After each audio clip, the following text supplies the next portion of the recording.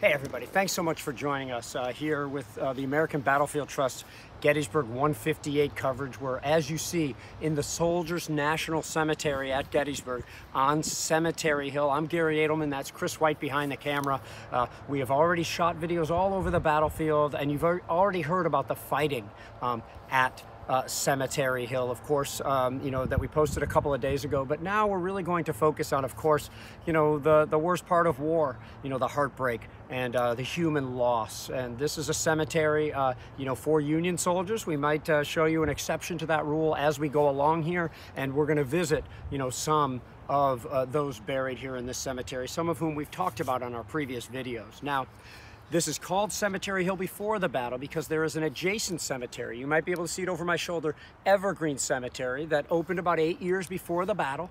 And then after the battle, it seemed like this was a good place to bury the dead in some organized fashion. This is a new thought. It is not like battles before Gettysburg where, people and states and governments got together and said, let us think about how we're going to bury somebody on this battleground. And therefore, this is the first national cemetery on a major battlefield. There had been a few national cemeteries at other Civil War places, hospitals and whatnot around Washington, but this is the first one on a major battlefield. And it's pretty well known, of course. It's going to be consecrated through extensive events on November 19th, 1863 by Abraham Lincoln and Edward Everett and others, and we'll talk about that as well.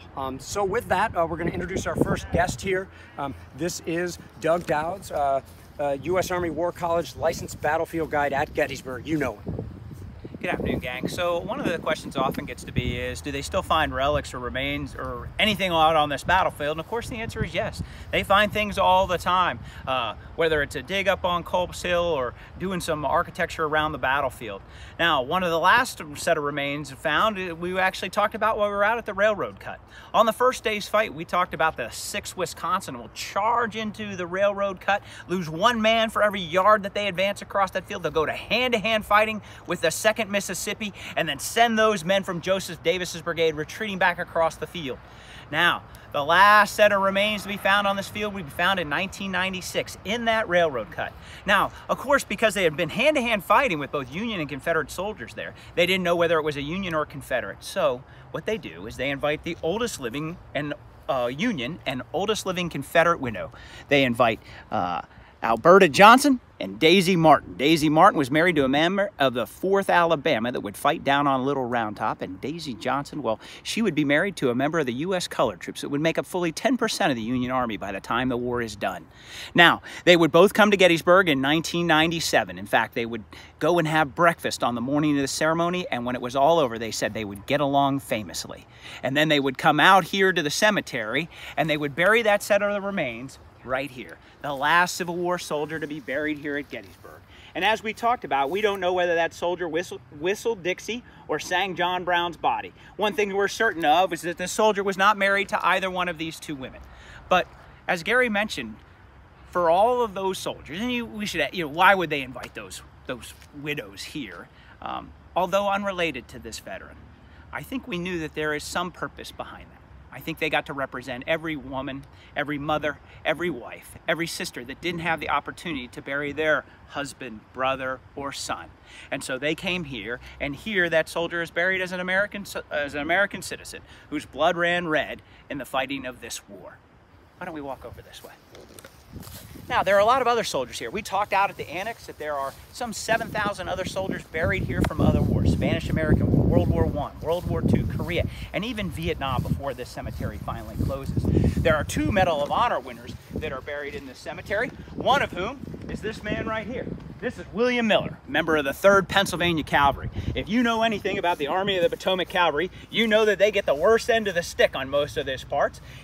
He joins the 3rd PA Cav, fights with them for most of the war. He's at Brandy Station on the 9th of June. He fights at Aldie, he fights at Upperburg, and ultimately he would be out on the East Cavalry Field on July 3rd. And of course, we have a picture of Captain William Miller in his prime. This is what he looked at as a company commander. He would be out there on the July 3rd fight taking place out on that cavalry field. And just like we've talked about, those cavalry battles are often a chess match to begin with. Each side making its initial moves out on that battlefield. And finally, Jeb Stuart would launch his coup de main, a large column of cavalry marching across the field. Most of the time, we know the story of George Armstrong Custer riding with a regiment of cavalry, and he would slam into the front of that column. Well, it just so happened that William Miller was responsible for 4 companies over on the Low Dutch Road. And as he sees this column goes by, he turns to one of his lieutenants and utters something that's probably been uttered on many a battlefield throughout time. He turns to his lieutenant and says, "Lieutenant, at my court-martial, tell them that this was a good idea," because his orders were to hold the Low Dutch Road and not to leave it. And ultimately what he would do is charge out with those 4 squadrons of cavalry. They would sever the back 1/3 of that column attacking across the field. As they were being slammed into the front, Confederates in that column would look back behind them and see that their route of retreat was covered. And of course, that field ends up being a bit of a push. The Confederates don't get around, the Union hold the field. William Miller will continue to serve with the 3rd Pennsylvania Cavalry. And it's not till years later. In fact, after he gets out of the Army, goes up to Carlisle, Pennsylvania, opens up a hardware store. He's such an upstanding individual, he'll be elected to be a congressman to the state of Pennsylvania. And it won't be until 1897 that finally somebody looks back and goes, "Hey, you know what was a difference out on that battlefield? William Miller and his charge." And with that, they will finally award him his Medal of Honor for those actions that he took on that day. One of the few medals of honor ever won for disobeying an order. Let's walk up this way. And that's great, Doug. Some of you might remember that we visited East Cavalry Field yesterday or the day before, and we talked about William Miller. So if you haven't watched that video, go back and see Jim Hessler and Dan Davis actually talking about this. You're with the American Battlefield Trust. We're walking through the Soldiers National Cemetery at Gettysburg. And if you look at William Miller, you know, you would note that he has an upright headstone, okay, as opposed to the flat graves that you see over here. Why? Well, let's talk about this for a second, because on, you know, right immediately after the battle, local people in Gettysburg realized there was a problem. There were dead soldiers buried wherever they fell, all over the battlefield. Arguably, it was a health risk and whatnot. So the governor of Pennsylvania and other concerned citizens here got together and started this idea of making a cemetery. This cemetery will take shape, and they will decide on the location next to the existing town cemetery, Evergreen Cemetery. They're going to work with a very respected landscape architect named William Saunders, and Saunders will come up with a strange, well, there is a strange shape of land in the first place, and then he'll come up with sort of a design that'll go around a central monument, you know, and then they asked the states to help, and the states got involved, Doug. Yeah, so what they do is when Governor Curtin here, he talks to one of the local attorneys to contact the other 17 Union governors who had troops here, and they all agree that they do want to do something. That same attorney finds this ground and hires William Saunders to design this, and you can see he designs this in a semicircular design, always around a central object. Now at first it was supposed to be by unit. 1st Corps men, 2nd Corps men. State of Massachusetts steps in and says, no, we want our men buried with Massachusetts men. This is also part of the design. What it's going to be now is 18 sections for each Union state that's here, 1 section for the U.S. regulars, and of course 3 sections for the unknown. And all we've done is come over here to the Pennsylvania section. Now, in this, ultimately, when we put this all together, we'll have 3,512 Union dead, 1,674 of whom are unknown. And we were just talking about unknowns and unknown unknowns. If we opened up a grave and we saw that perhaps nothing to identify you individually, but we'd see a Pennsylvania belt buckle, well, then you were an unknown, but we could put you in the Pennsylvania section. If we found nothing, then we couldn't identify you, but we knew you were a Union soldier. You were an unknown, 979 of them. Where I'm standing, you can see some unknown Zouaves.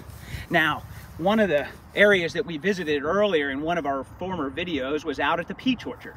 And one of the 114th Pennsylvania was known as the Collis Zouaves. Here they are in their colorful uniforms.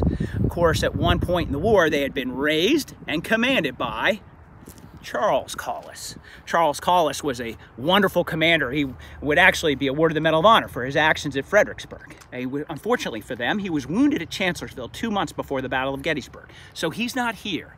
Now, ultimately, what's going to happen is the 114th Pennsylvania will fight out in the Sherfy Barn. When Barksdale's Mississippi Brigade covers that 500 yards in just under 5 minutes and slams into the Sherfy house and barn, many of the wounded from the 114th Pennsylvania would climb into the Sherfy Barn. The Sherfy Barn, hit by shells, would later on catch on fire and burn to the ground with many of the wounded in there. Now, we said that there are 2 Medal of Honor winners buried there, and we met William Miller already. The second is Charles Collis. He would go on after the war to grow on to be much fame, and he would also become very wealthy. And truth be told, he could have lived anywhere and been buried anywhere. What he does is he comes back to Gettysburg and builds a home over on West Confederate Avenue, what we know as Red Patch today. Now, many people say as they look at Charles Collis's grave that forever he looks back over his home over on West Confederate Avenue. I would argue not only is he looking at his old home, I would argue that forever for the rest of his days, he will now look over those unknown Zouaves that he was unable to take care of on July 2nd, 1863. That's a very poignant thought, Doug. I never thought about that before. You know, now you also notice while we're walking around, you can see flags on all of the 3,512 graves in this cemetery, as well as the nearly 4,000 additional graves in the cemetery annex. This is not year-round. This is because this is the Gettysburg anniversary, and some, you know, civic-minded people who care about our history actually place these flags and then pull them up after Independence Day every year, year after year. And I think we're going to go over this way. Please watch the headstones there. I'm going to bring on our friend Anne from Ancestry, family historian at Ancestry Fold 3, as we walk over to the next section. But let me just show you one thing. Doug mentioned that the states were going to be, you know, buried together. So here we have it. Pennsylvania, 534 bodies, of which, you know, probably a third are those partly unknowns. They might know a first name and a state, but that doesn't help us, you know, to identify the person, especially lacking the records they had. We've actually been able to do work over the years to identify some of the unknowns or partly unknown in the cemetery. Now, Anne, come on, you're a family historian with Ancestry Fold 3. We've had a great partnership this whole time, and I think this kind of brings full circle some of the stories we've been telling. So why are we coming right here, Anne? This is the grave of Edward Heath. He, unlike some of the other graves we've seen, didn't win a Medal of Honor. Nobody's written a book about him. He actually has no descendants, but I think he may be more representative of the many thousands of bodies that are buried here. When he died, he left broken hearts. He was the son of Consider Heath. That was his father, one of those great historical names. He was born in Racine, Wisconsin. At the age of 17, he enlisted. He was the only son in the household. There were 2 daughters and the 1 son. He joins the 2nd Wisconsin. He does his duty, and then he comes to Gettysburg. It says here, well, our documents tell us that he died on July 4th. But he wasn't in a battle, I believe, on July 4th because he was part of the 2nd Wisconsin. And nobody seems to quite have that data together. I'm going to ask our Civil War historians to help us put that together here in a minute, but here's what I want to tell you. There's this saying in family history, and I forget who says it. We live as long as someone says our name. Edward H. Heath had no descendants. No one researches him and puts him in the family tree, except the very dedicated, those who know that you can't just see how far you can go back. You have to tell the stories of the brothers and the sisters and everyone in your family, because if we don't research this 18-year-old boy who left no one behind but broken-hearted mother and father and sisters, no one will speak his name. No one will tell his story. No one will tell how he sacrificed his life to preserve our country. And these are the stories we need to tell, and this is what we need to remember when we're at solemn places like the National Gettysburg Cemetery. So can one of you help me and tell me when Edward Heath might have died? And we know he died from wounds. First of all, let me say, Anna, that well put, and this is all of our jobs. This is what we have to do, you know, to perpetuate our own history. And if we lose our history, we're nowhere as a country over time. What I can tell you, I don't know if we can solve any mysteries, but we're in the Wisconsin plot. He's in the 2nd Wisconsin. The 2nd Wisconsin was most active on July 1st, 1863, fighting in McPherson's or Reynolds or Herbst woods, okay? This is where the Iron Brigade fought. They are in the Iron Brigade. This is where the famous John Burns fought, became the hero of Gettysburg, fighting next to these units here. And although the 2nd Wisconsin took up a position on Culp's Hill afterward, you can visit a marker over there, you can see their trenches actually over there, they really didn't do any more fighting in the battle, correct me if I'm wrong. So I'm going to go ahead and speculate, informed speculation that you know, Edward Heath would have been mortally wounded on July 1st in the terrible fighting on the first day's battlefield. It could have been on Seminary Ridge or in McPherson's woods, and then he was probably brought to a hospital, maybe the Seminary Hospital, where he would expire 2 to 3 days after he fought. Breaking his family's heart. Yes, indeed. We need to remember. Good, thanks. Doug? So if we think about it, that's just one of nearly 7,000 men who would die in this battle, and then nearly another 4,000 would die in the week after. Although Lee would take 7,000 of his wounded in a wagon train 17 miles long, there would be over 20,000 wounded in the town. And then the second great invasion of Gettysburg happens. The do-gooders show up. The Christian Commission and the Sanitary Commission, and doctors and nurses from Philadelphia and Baltimore and Washington to help relieve the suffering of all the wounded in 175 hospitals. Every public building, barn, and church becomes a hospital. Once you were stable enough, we would move you to Camp Letterman, the largest field hospital in North America. Once you were stable enough for there, we'd put you on a train to take you to a hospital in Baltimore or Washington or Philadelphia. Soon it comes time that they want to establish this, so 33 bids come in. It's $1.59 to start to disinter the Union dead, because remember, this is a Union cemetery. They'll start after the first frost in October. They won't be done until March of 1864, and when they're done, they'll have 3,512 Union dead that are buried here. And soon there'll come time that they decide that they're going to have a ceremony to dedicate this. And they're going to reach out to the best speaker in the land. And of course, the best speaker in the land is a man named Edward Everett. But before we get there, maybe we talk about a few more people who are buried here. Yeah, I think that's great. Thanks, Doug. And we're going to, you know, introduce you to someone who needs no introduction, our friend Carol Reardon, who really has been so good about telling the soldier stories from this battle. And I applaud Prof. Carol for this, because she's good at it, and she tells stories that nobody else tells. So Carol, take it away. Hi everyone. As we begin to wind down this 158th annual commemoration of the Battle of Gettysburg, tell you something that I do on occasions such as this, on Memorial Day, on Veterans Day, and some other times during the year. I come up here by myself and I sit down and I think. And one of the things that I know a number of you are doing, you're watching the movie Gettysburg. Some of you are breaking it down into July 1st, 2nd, and 3rd segments. And there's one conversation between Lee and Longstreet that always hits me very hard. Lee will look at Longstreet and say, "General, we're in a tough business. To be a good soldier, you must love the Army. To be a good commander, you must be willing to order the death of the thing that you love." Now think about that, and how powerful a statement that is, and how true it is.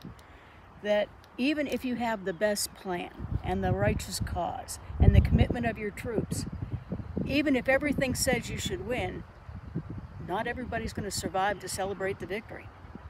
And so we stand here among those of the Union Army who are buried up here, and we think about not just their personal sacrifices and the sacrifice of the family, but of the moral courage required of commanders to even give the orders that they gave on this field. That's a tough thing to think about. Sometimes we're too casual and cavalier in the way we condemn a general for the decision that he made, without thinking about how tough it was for him to make it in the first place. And so there's a lot to think about here and a lot to reflect upon here. And you caught up with me as I'm standing by the grave of a private in the 55th Ohio, Private Haskell Farr. Earlier today, what you did was to, you heard Wayne Motts talking a whole lot about the fight between the lines, between Cemetery Hill and the town, between Cemetery Hill and Seminary Ridge. Haskell Farr was one of the casualties in that fight.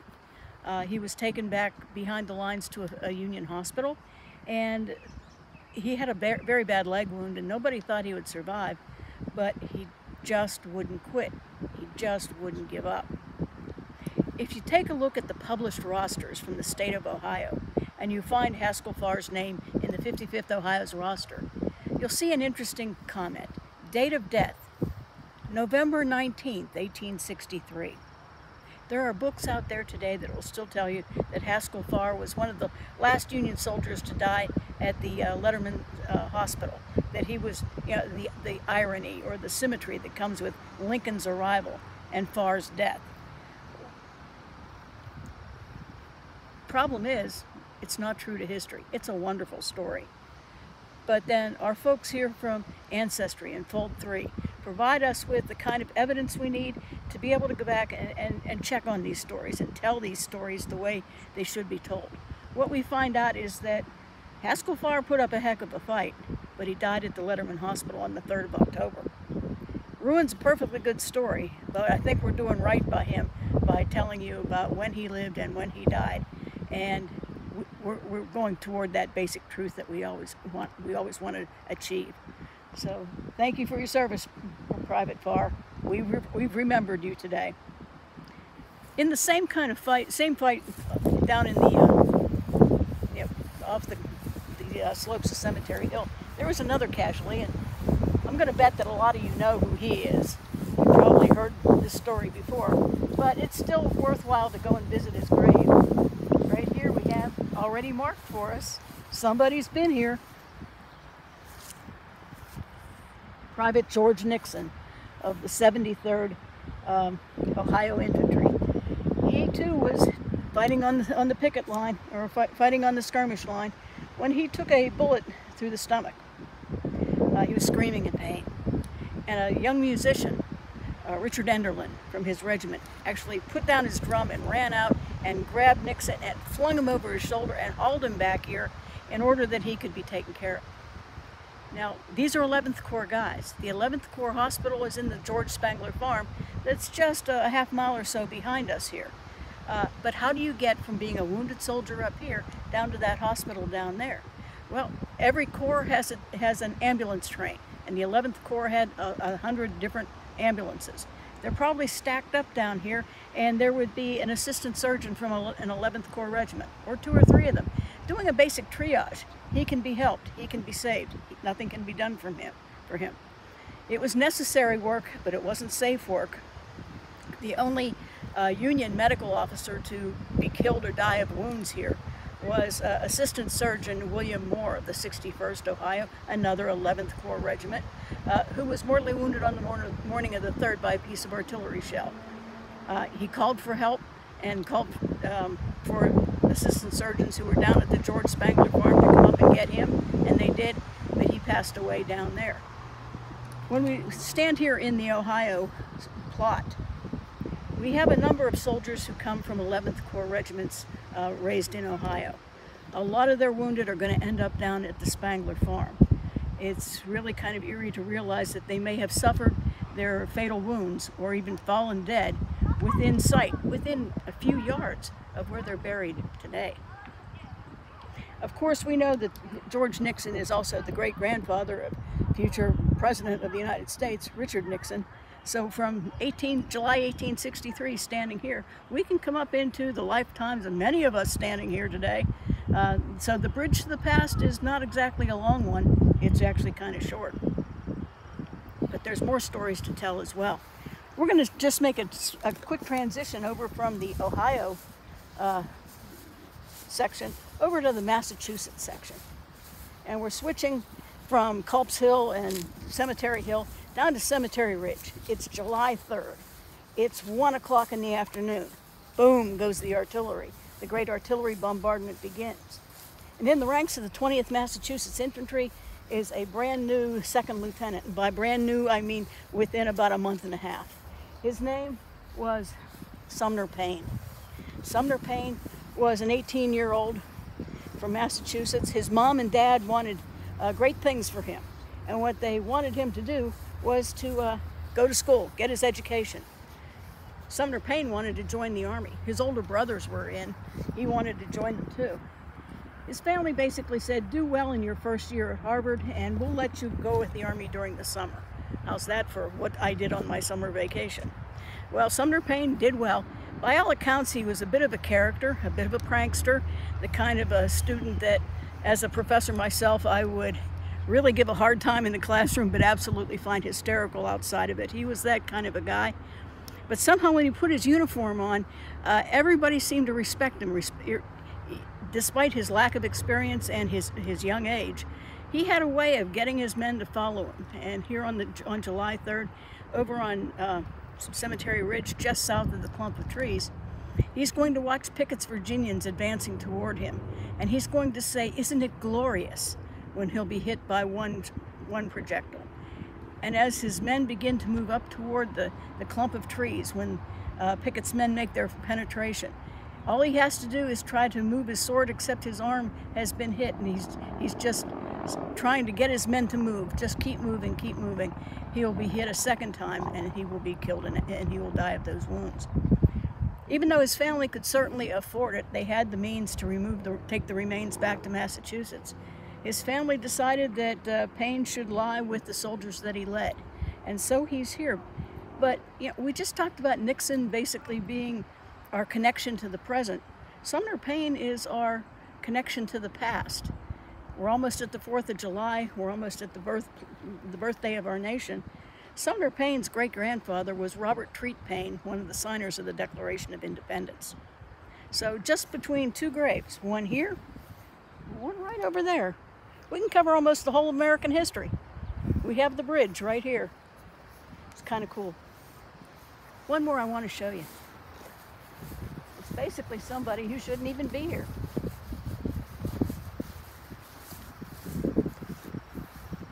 Private J.L. Johnson. It says Company K, Regiment 11. There is an 11th Massachusetts here.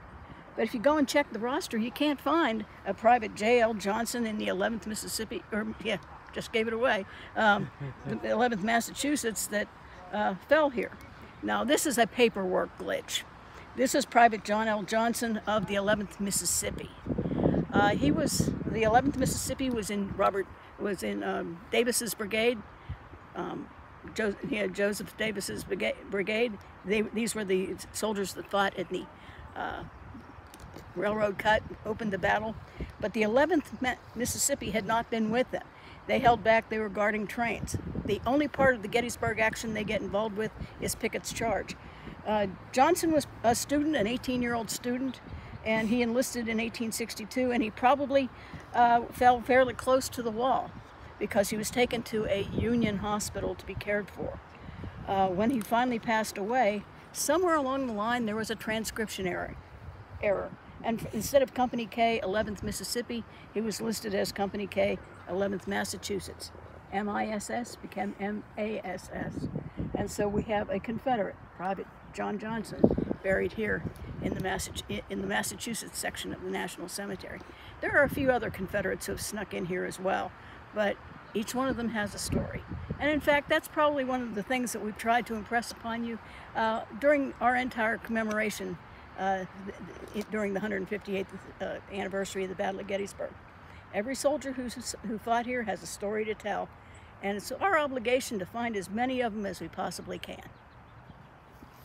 Carol, you get it better than I do, and I set all this stuff up with Chris White's help. So thank you so much for everything. You're absolute master of this subject. So thank you very much. And I would just say there's more surprises. The more you look, the more you will find. Carol just told you, I told you this was a Union cemetery, and yet there are some Confederate soldiers here. I could tell you a story about a soldier who came here and saw his own headstone, here in the cemetery, only to find that there was another administrative mistake, and that was no longer the case. We could truly do a whole series just on the Soldiers National Cemetery, and I don't think it would be 5 or 10 videos. I think it would be something like 40 or 50, and we still wouldn't be done because there's 3,512 stories here. Now, This cemetery is best known because of course, the Gettysburg Address. I think it's one of the things that makes Gettysburg, you know, the greatest battlefield, is because it's near population centers. It was the first Civil War battlefield to be preserved.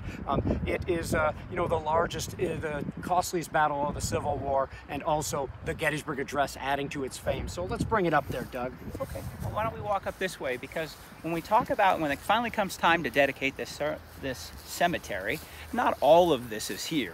That great monument that we see up in the center of this now, it was always designed to be there, but in 1863, that's a giant flagpole. And actually, maybe the question that we should just head off on the pass, if this is a Union cemetery, then where are the Confederates? Well, it has everything to do with that monument up there. That monument is cornerstones dedicated on July 4th, 1865. The whole thing will be dedicated on July 1st, 1869. The keynote speaker that day is none other than Major General George Gordon Meade, who will rival anybody for the shortest speech ever made in this cemetery.